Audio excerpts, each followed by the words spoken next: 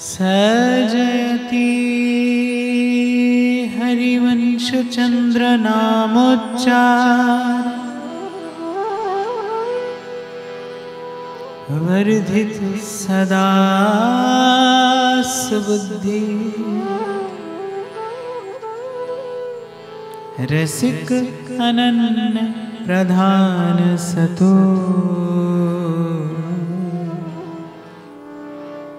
साधु मंडली मंडनो जयति श्री राधा वल्लभो जयति श्री हित हरिवंश चंद्रो जयति श्री वृंदावनो विजयते सर्वभक्त चरण कमलेभ्यो नमो नमः।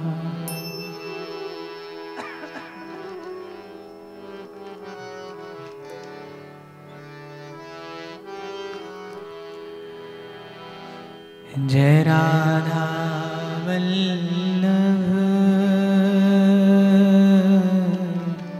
जय कुंज विहारी जय राधा वल्लभ जय कुंज विहारी जय जय राधा वल्लभ जय कुंज विहारी जय राधा वल्लभ जय कुंज विहारी जय गोपी जन वल्लभ जय गोपी जन वल्लभ जय जय गोपी जन वल्लभ जय गोपी जन वल्लभ जय गिरिवरधारी जय राधा वल्लभ जय कुंज बिहारी हे मुरली मनोहर हे राधा मुरली मनोहर हे राधा हे मुरली मनोहर हे राधा मुरली मनोहर हे राधा हे ब्रजनागर हे रस सागर हे ब्रजनागर हे रस सागर हे ब्रजनागर हे रस सागर हे ब्रजनागर हे रस सागर माधव मदन मुरारी माधव मदन मुरारी जय कुंज विहारी जय कुंज बिहारी जय राधा वल्लभ जय कुंज बिहारी हे यशोदानंदन ब्रज जन रंजन यशोदानंदन ब्रज जन रंजन यशोदानंदन ब्रज जन रंजन यशोदानंदन ब्रज जन रंजन यशोदानंदन ब्रज जन रंजन यशोदानंदन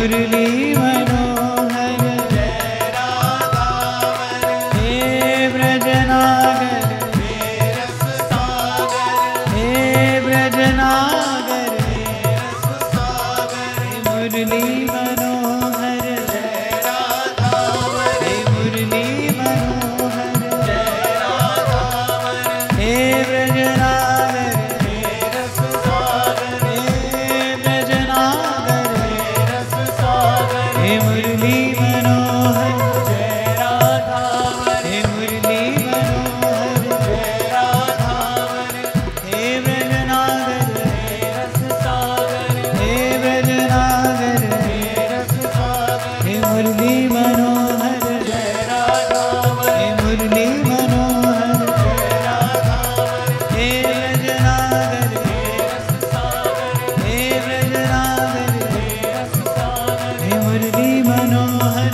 जय राधावर, हे मुरली मनोहर जय राधावर।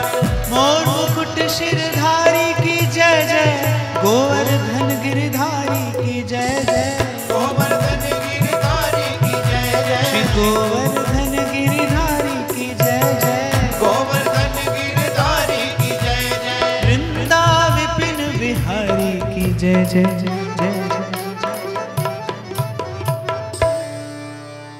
बोलो श्री कुंज बिहारी की जय जय, माधव मदन मुरारी की जय जय, यमुना तीर वनचारी, राधा हृदय बिहारी,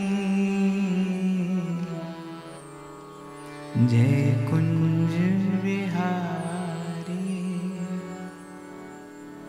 जय जय कुंज बिहारी। श्री सद्गुरु चरणारविंदो जय जयति।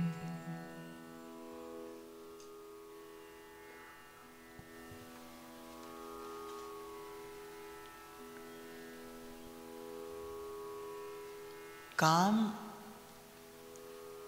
कामना, वासना मन ते कर सब दूर, सुमिरन मोती डालिए फिर कीजिए भरपूर। संतों के ये अमूल्य शब्द हैं कि काम, कामना, वासना मन ते कर सब दूर। संसार का स्वभाव है कि इसके स्पर्श से ही, वो स्पर्श मनसा वाचा कर्मणा किसी भी प्रकार से हो, पर संसार का स्पर्श करने से मन और तन मैला होता है। आप स्नान करके निकलते हैं, कोई भी व्यक्ति ऐसा नहीं होगा जो उठाकर धूल अपने सर डालता हो, लेकिन जब सांझ को घर लौटता है तो तन मैला कुचैला हो जाता है। ठीक ऐसे ही जब व्यवहार में मन जाता है तो मन भी राग, द्वेष, द्वंद्व, दुविधा, भूल, भ्रम इनसे मैला हो जाता है। वाणी संसार के व्यवहार में असत्य से मैली हो जाती है, क्योंकि संसार में जो सच कहा जाता है वो भी अध्यात्म की दृष्टि से असत्य ही है। जैसे आपका घर, कोई आपसे पूछे इसका स्वामी कौन है, आप कहेंगे मैं हूं। वो पूछे कैसे, आप कहोगे क्योंकि संपत्ति का स्वामी मैं हूं।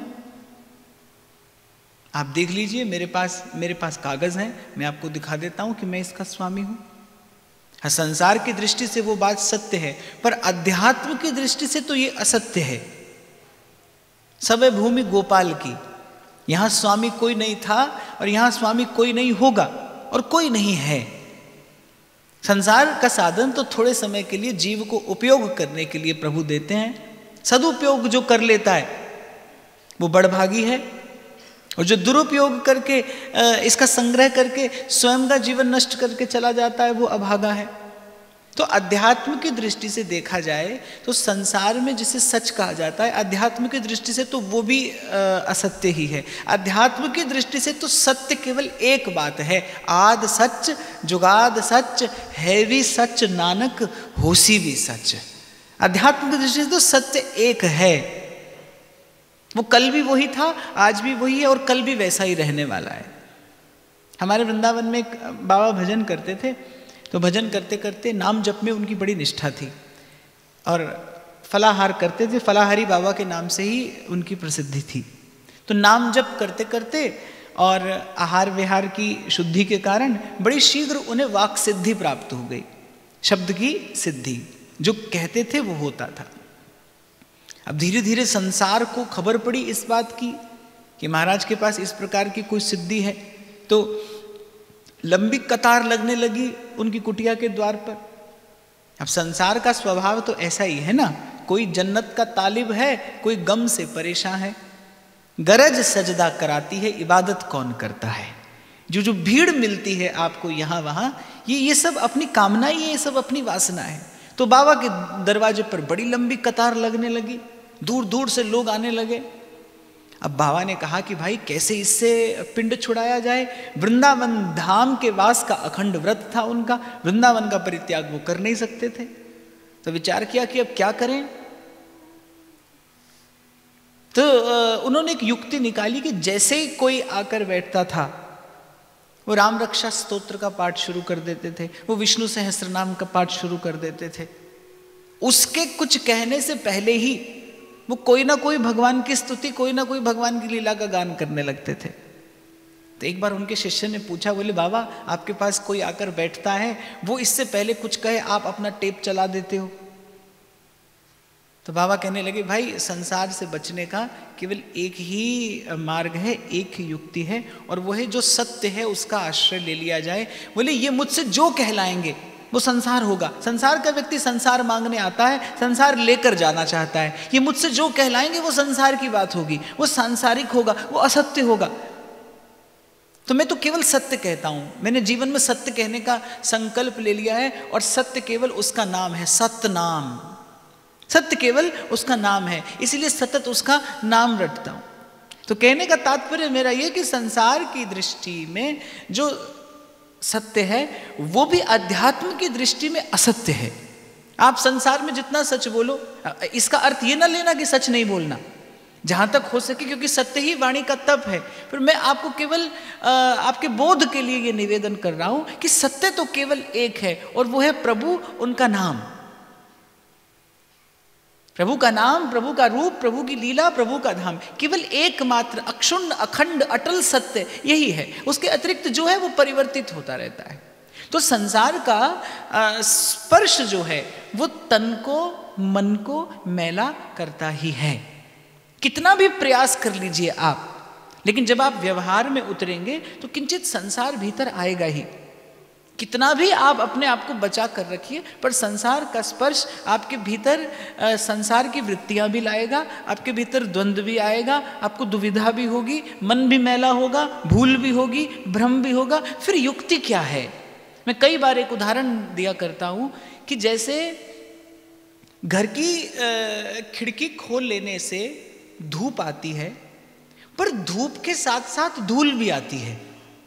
अब यदि आप ये सोचें कि धूल ना आए और आप खिड़की ही नहीं खोलें, तो फिर आप धूप से भी वंचित रह जाएंगे, आपका घर जो है वो प्रकाश से भी वंचित रह जाएगा, उसमें अंधकार बना ही रहेगा। तो एक ही युक्ति है कि आने दी जाए थोड़ी धूल, पर किया क्या जाए कि नित्य प्रति उस धूल का मार्जन करते रहना चाहिए, उसकी झाड़ पोंछ होती रहे नित्य प्रति। ठीक इसी प्रकार से संसार में रहने वाला जीव है, उसके भीतर संसार आता है, युक्ति एक ही है। अच्छा, अब संसार में ना रहो, ये भी कोई मार्ग नहीं है, ये भी कोई युक्ति नहीं है। संसार में तो रहना है। मुझे तो लगता है कि भव से पार जाने के लिए भव में कूदना पड़ता है, भव में उतरना पड़ता है। नदी से पार जाना हो तो नदी में उतरे बिना तो कोई युक्ति नहीं है। हाँ, बुद्धिमानी इसमें है कि नदी में उतरा जाए, पर नौका में बैठकर उतरा जाए। समुद्र से पार जाना हो तो समुद्र में उतरना तो पड़ेगा, लेकिन समुद्र में उतरा जाए यूं ही नहीं, समुद्र में जहाज का आश्रय लेकर उतरना चाहिए। ठीक ऐसे ही इस संसार रूपी समुद्र में कोई उतरना तो आवश्यक है, उतरे बिना भी बात नहीं बनेगी। प्रभु ने भेजा क्यों यहां इस संसार में? उस पार जाने के लिए ही तो भेजा। कृष्ण गोस्वामी जी रामचरितमानस में कहते हैं कि कर्णधार सदगुरु दृढ़ नावा, दुर्लभ साज सुलभ करी पावा। ये देह क्या है? ये देह क्या है? भगवान ने नौका बनाकर भेजी है। उस पार जाने के लिए तो जीव संसार में आया है। तो संसार में उतरना भी आवश्यक है, पर उतरे कैसे? नानक नाम जहाज है, चढ़े सो उतरे पार। नानक नाम जहाज है, चढ़े सो उतरे पार। संत का आश्रय, संत रूपी नौका में चढ़कर इस संसार में उतरिए। उस पार जाने की सभी सयाने एक मत पे पहुंचे हैं।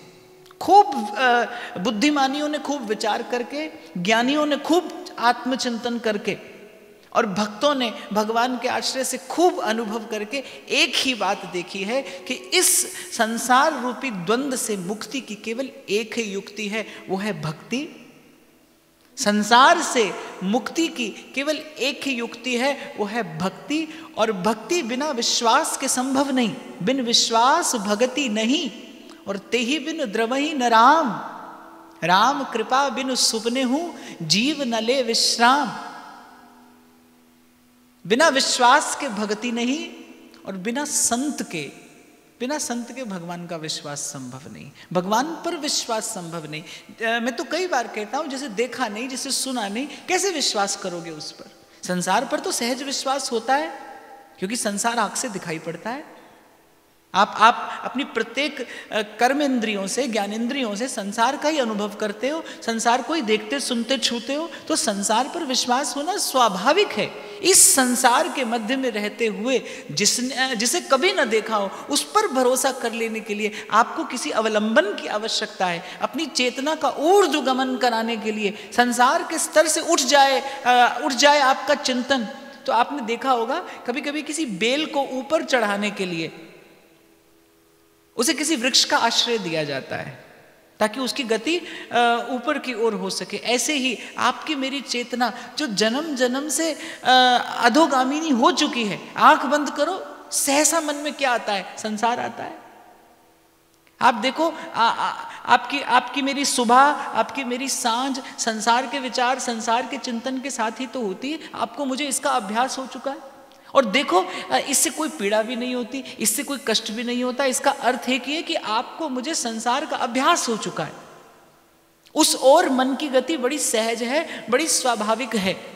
जैसे अगर किसी ढलान की ओर पानी गिरा दिया जाए तो वो बिना प्रयास के उस दिशा में बहता है। ऐसे ही थोड़ा सा मन को अवसर मिले, आप कभी आत्मदर्शन करें तो आप देखना, थोड़ा सा यदि मन को अवसर मिले तो मन संसार की ओर जाने लगता है।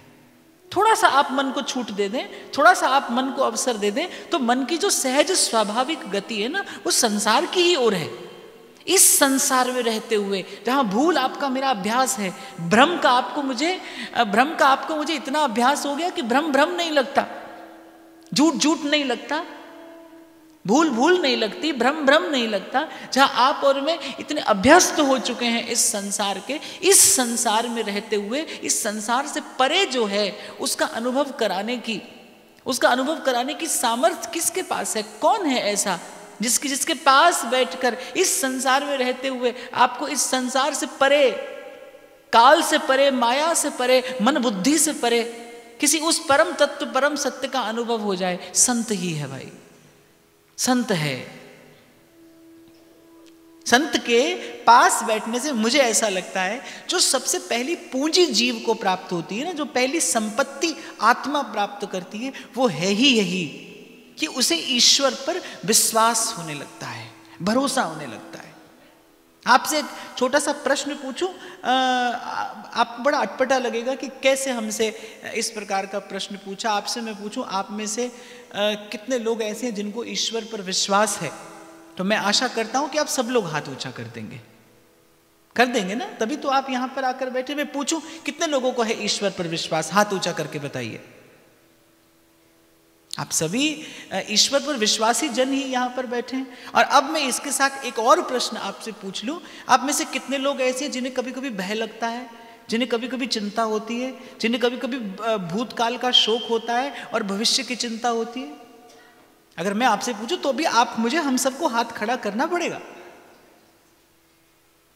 और फिर वहां मेरे तुलसी बाबा कहते हैं, जहां राम तहां काम नहीं, और जहां काम नहीं राम। हमारे ध्रुवदास जी कहते हैं, भानु उदय जो तम रहे, सूर्य उदय हो और अंधकार रह जाए तो वह भानु ही नहीं। फिर सूर्य नहीं होगा, हो सकता है कोई बड़ी तेज रोशनी हो, कुछ और होगा, लेकिन सूर्य नहीं होगा, क्योंकि सूर्य उदय होने के बाद अंधकार नहीं रह सकता। यदि ईश्वर पर विश्वास है, फिर भ्रम क्यों है?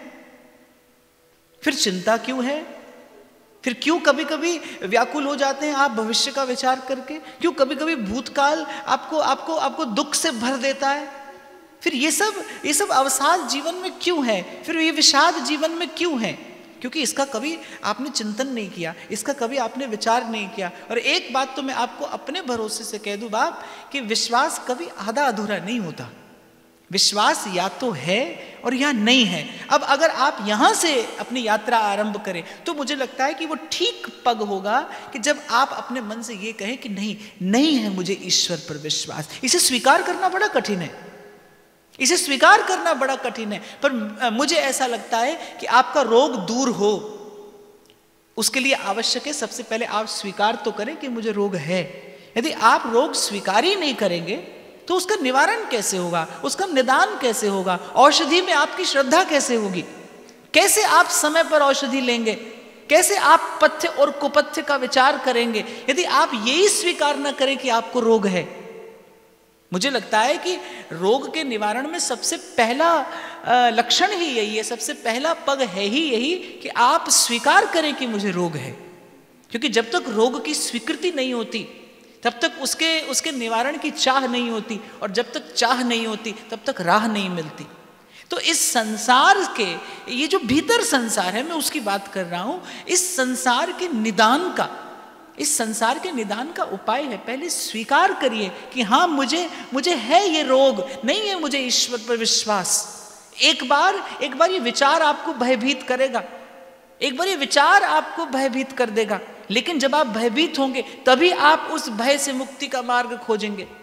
इसीलिए एक बार आपको दो चार होना पड़ेगा, इन विचारों से जूझना पड़ेगा आपको, इन विचारों से मानिए, स्वीकार करिए कि नहीं है मुझे ईश्वर पर विश्वास। फिर देखिए जीवन कितना कठिन है, कितने असहाय हैं आप। अरे एक क्षण का भी अधिकार तो नहीं है आपका आपके जीवन पर।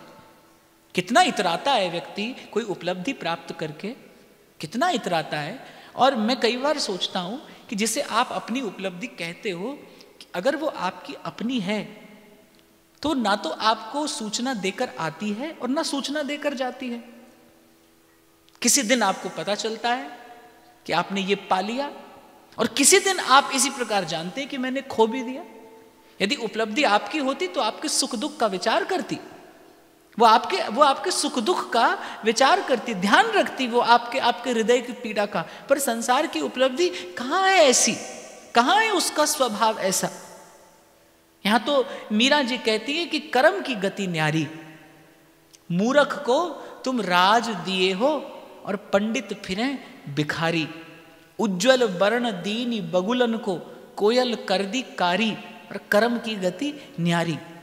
ये तो जाने कब आपने किया, आज आपने पाया। कर्म प्रधान विश्व करी राखा, जो जस करही सो तस फल चाखा। तो सबसे पहले इस बात का बड़े खुले हृदय से आपके जीवन में स्वीकार हो, आपकी स्वीकृति हो इस बात की कि हाँ नहीं है मुझे ईश्वर पर विश्वास। फिर प्रश्न खड़ा होगा, फिर कहां से पाया जाए, क्योंकि बिन विश्वास भक्ति नहीं। मैं अभी कुछ दिन पहले हिसार में चर्चा कर रहा था, तो मैंने कहा एक होता है अग्नि का चित्र। आप किसी बालक को भी दिखाकर पूछो, बोलो क्या है, वो कहेगा आग है, अग्नि है। लेकिन ना तो उस अग्नि में ताप है, ना उस अग्नि में अग्नि का कोई गुण धर्म है, केवल अग्नि का चित्र है भी अग्नि। कोई ये भी नहीं कहेगा कि ये अग्नि नहीं है, पर क्या वो है? नहीं है। एक शायर कहता है कहूं तो है नहीं, और नहीं कहूं तो है। इस है नहीं के बीच में कुछ ना कुछ तो है। वो है भी नहीं और है पर नहीं है। तो कभी कभी ऐसे ही जीवन निकल जाता है। हाथ में माला भी रहती है, माथे पर तिलक भी रहता है, और बस इसी प्रकार केवल भक्ति का चित्र आपके हाथ में होता है और आप उसी को देखकर प्रसन्न होते हैं, और जीवन इसी प्रकार हाथ से चला जाता है। यहां से ये चर्चा आरंभ करने का मेरा केवल एक ही उद्देश्य मात्र है कि आप जो भी करें विचार पूर्वक करें और आत्म विचार, आत्म चिंतन करके परिणाम भी देखें। यदि आपके जीवन में भगवत भक्ति का स्पर्श भी हुआ है, भगवान शबरी से कहते हैं नवमहु एकहु जिनके हुई, नारी पुरुष सचराचर सोई अतिशय प्रिय भामिनी मोरे, सकल प्रकार भगति दृढ़ तोरे। आप कहते हैं आपको ईश्वर पर विश्वास है, और एक और संत की वाणी क्या कहती है? गुरु साहिब फरमाते हैं मेरे राम राय तू संता का संत तेरे सेवक को पौ किछना। पर यहां तो जीवन में भ्रम भी है, भय भी है, चिंता भी है। चिंता और भ्रम और भूल से भरा हुआ ही तो ये जीवन है। जमुना आवे नेरे मेरे राम राय तू संता का संत थे। तो मैं आपको इतनी ही बात निवेदन करना चाहता हूं कि केवल इसी प्रकार इस आधे अधूरे विश्वास के साथ संतुष्ट ना हो जाइए कि आधी अधूरी सी भक्ति जो केवल देखने में भक्ति है, होने में नहीं। प्रश्न करिए अपने मन से कि यदि आप भजन करते हैं तो फिर भजन का आनंद क्यों नहीं है? क्यों है फिर जीवन में चिंता? क्यों है फिर जीवन में अवसाद? क्यों संसार का जरा सा प्रलोभन देखकर और चौंधिया जाती हैं आपकी आंखें? क्यों कोई थोड़ा सा चमत्कार आपको दिखाकर हर लेता है आपका मन और बुद्धि? अपने मन से ये प्रश्न होना चाहिए। कौन करेगा भक्ति? तन नहीं करेगा। तन के पास भक्ति करने की सुविधा नहीं है। तन को तो मन भक्ति में लगाता है। मन भक्ति युक्त हो तब तन सेवा में लगता है। तो इसी आधी अधूरी भक्ति, आधी अधूरी भावना और इस आधे अधूरे विश्वास के साथ ये दुर्लभ मानव जीवन, ये मानव देह, ये अवसर जो आपको मिला गया है केवल पूर्ण होने के लिए, ये जो पूर्णता प्राप्त करने के लिए जो आपको अवसर मिला है, इसे यूं गंवाना उचित नहीं। और कई बार मैंने व्यासपीठ से निवेदन किया, आपके भीतर उतरने की सुविधा केवल आपको दी गई है। आपके अतिरिक्त ये कार्य कोई नहीं कर पाएगा। ये पहला पग आपको ही बढ़ाना होगा अपनी ओर। कहे नानक बिन आपा चिन्है, मिटे न भ्रम की काई, काहे रे बन खोजन जाए। ये दो पंक्तियां बहुत महत्वपूर्ण है, विचारणीय है। कहे नानक बिन आपा चिन्है, स्वयं से परिचय पाए बिना, स्वयं को जाने बिना, स्वयं को पहचाने बिना मिटे न भ्रम की काई। क्योंकि मैंने कहा ना, ये यात्रा किसकी ओर है? किसी अनदेखे की ओर, किसी अनजाने की ओर। जिसे देखा नहीं उसकी ओर जा रहे हैं आप। इसीलिए तो पल पल पग पग पे विश्वास डगमगा जाता है। इसलिए तो आंदोलित हो जाते हैं आप बड़ी जल्दी। तो बिना विश्वास के भक्ति नहीं। और विश्वास कहां से मिले? अब ये कोई साधन से भी प्राप्त करने वाली वस्तु नहीं है। क्योंकि मुझे तो लगता है साधन है ही वही जो विश्वास से युक्त होकर किया जाए। बिना विश्वास के तो साधन का अर्थ ही क्या है? बिना विश्वास के तो साधन, कबीर कहते माला फेरत जुग भया और फिरा न मन का फेर। कर का मन का डार दे, मन का फेर। देखा होगा कबीर ने कि जीवन भर हाथ में माला चलती रही और मन में वही विकार भरे रहे, चित्त से उन्हीं विकारों की दुर्गंध आती रही। देखा होगा कबीर ने, अनुभव किया होगा संत ने, तभी कहा कि फिरा ना मन का फेर। और कबीर तो कहते एक जन्म नहीं, माला फेरे तो जुग भया। एक युग में जाने कितनी बार आप और मैं जन्मे और मरे होंगे। कबीर कह रहे माला फेरे तो जुग भया, फिरा ना मन का फेर। दीन के लिए दया नहीं, हीन पर करुणा नहीं, परहित का भाव नहीं, संकल्प की शुद्धि नहीं। ये कैसी भक्ति है, ये कैसी भावना है? इस पर विचार करने की आवश्यकता है। और इस पर विचार, आपके कल्याण का विचार आपके अतिरिक्त कोई नहीं करेगा।